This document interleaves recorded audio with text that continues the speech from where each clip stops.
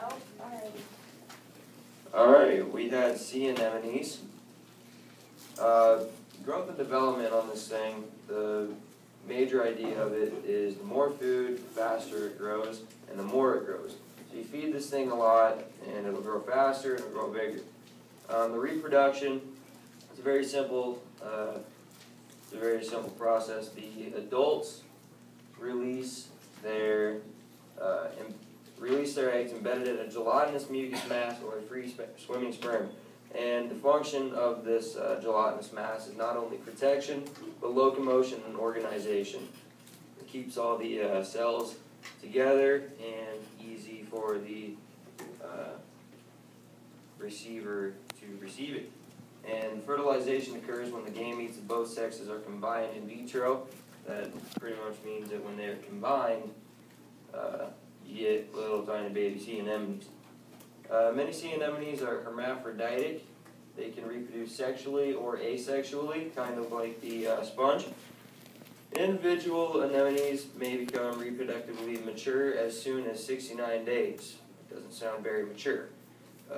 Embryos, gastrulae, this means early embryonic development within 12 to 15 hours of birth. Ciliated planulae emerge from egg masses 36 to 48 hours later and after fertilization. Day 7, 4 tentacle buds are developed about 250 to 500 millimeters long, and microanemones present at 2 to 3 weeks. The location of these sea anemones are found throughout the world's oceans, and they're found in all of the world's oceans. They live in a variety of temperatures and depths. They mostly reside in tide pools and intertidal mussel beds. Mussel beds serve as a juvenile habitat or a refuge for the sea anemone. As you can see right here, in a low tide pool, they're kind of a greenish color, but up high they're more brown. And then these ones are more green, so they're in a low tide pool.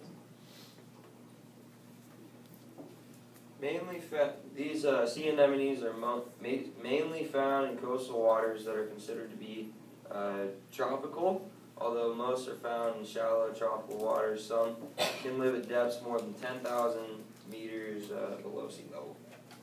Most inhabit tropical reefs. There are some adapted to cold water, intertidal reefs, and sand/kelp environments.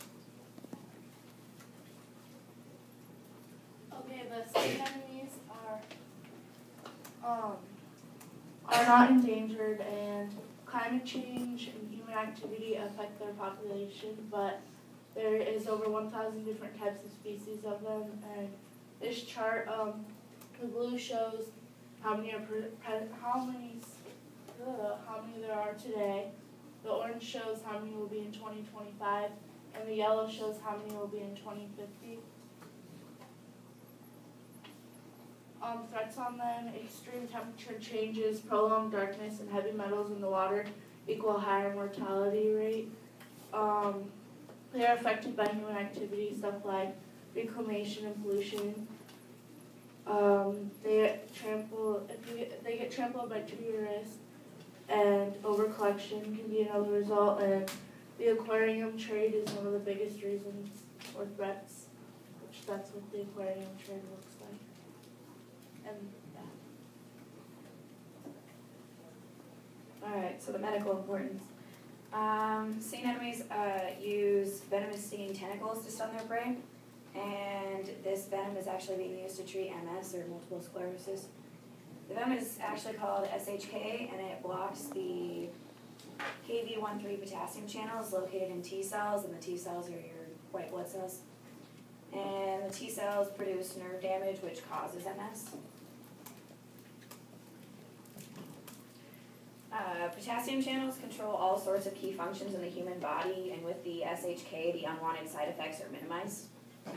Kv1,3 potassium channel is only found on T cells and in the nose. Kv1,3 regulates the heart rate, insulin secretion, smooth muscle contraction, and cell volume. Professor Norton of Monash Institution of Pharmaceutical Sciences said that By blocking potassium channels, the SHK prevented T cells from attacking the nervous system and the paralyzing that is observed in MS patients. And SHK 186 is extremely responsive and successful in humans. Some therapy examples. It's most commonly known to be used in venom therapy, which is a way to minimize the effects and symptoms of debilitating diseases. It's tested through animal testing, sadly. It's still in the trial stages, but the first stages are soon to be coming up in the Netherlands. There's 3 pages of it there.